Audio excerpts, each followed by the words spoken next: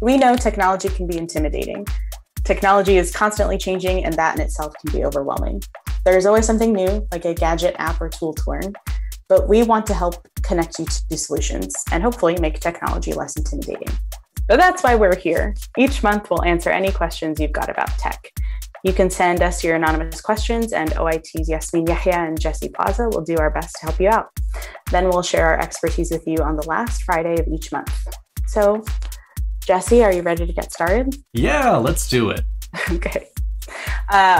So Jesse, can you tell me what really happens if I don't properly eject a USB? Oh, geez, this is one of those things that, everything from your iPad to your Mac to your old Windows PC to that really, really old DOS system that got only USB from like an upgrade because it was from the mid-90s. It's this whole thing. We've always been told you have to like hit the eject button first, and if you rip it out, bad things are going to happen. But at the same time, we have all ripped out a USB, and I don't think that many people have had it really die on them. So what's really up with that? Well, hypothetically, you could end up with corrupted files. So the way USB kind of does things is it caches writes to a drive. So it speeds things up by saying, hey, I am going to write this change to this file right now. It maybe doesn't necessarily do it all at once, so that if you're like copying 10,000 different pictures onto a flash drive and you want it to go in a nice orderly pace, it's maybe not making those changes one by one, it's doing different parts at different times so that it can be faster overall. And if you were to, say, rip out the drive while it was in the middle of doing one of those steps, it may have copied file number 1, but it didn't finish copying file number 1, even though you're on like file number 3 or number 4. And so file number 1 is really only in a half workable state, and it gets corrupted.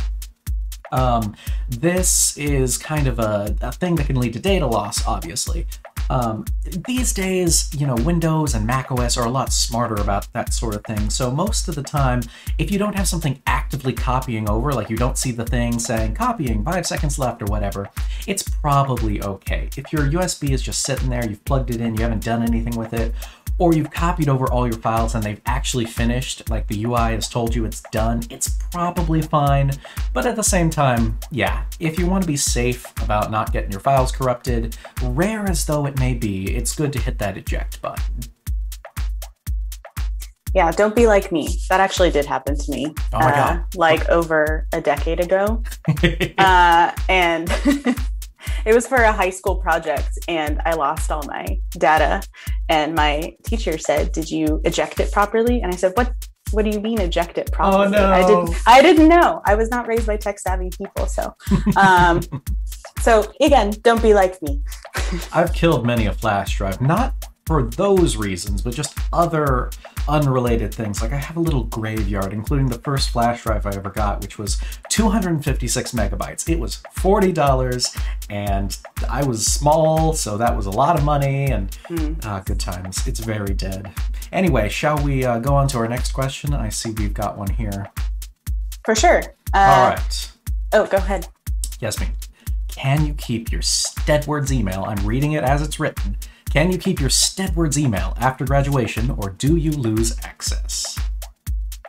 So yes, we have answered this question before, but I think because it is about to be graduation season again, we should definitely answer it and bring this back up because it's important. So alumni retain access to their accounts for a specific amount of time. And since this person is specifically asking about email, the answer is that you'll only have access to your email for about a year after you graduate. And this will include apps like your calendar, Google Drive, Box. So our advice to you is to use Google Takeout so you can save all of the items that you have worked on for years, and making sure that nothing is attached to your email that you won't mind losing after a year. So subscriptions to, Netflix, HelloFresh, anything like that. So you can make sure that those financial documents are not just lost in your expired email account. But not everything gets lost after a year. You will actually keep your username. That will never expire. And that means you can still log into My Hilltop for as long as My Hilltop exists. And that means you can access like tax documents. You can request a transcript, for example. So again, you will lose your email after a year. So soon to be alumni, look out for an email from us, OIT, explaining all of this. And that'll come out close to the end of the year. You'll also get updates sent to your St. Ed's email and your personal email that we have on file that will explain this a little bit as the expiration date gets closer and closer. Yeah, hopefully you won't be blindsided by this one, because we're really going to spam you as that expiration comes up. I've seen it dozens of times where an alumni managed to not move anything off their account. It came time for their account to close. Maybe they didn't need it every day, so it was a couple of weeks or months, or even in some cases, over a year afterwards.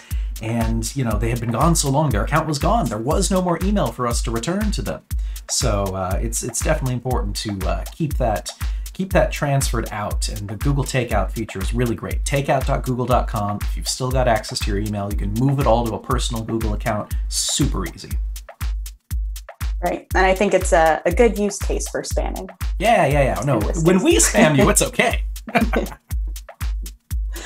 All right. Well, I think that's it for this month's Ask OIT.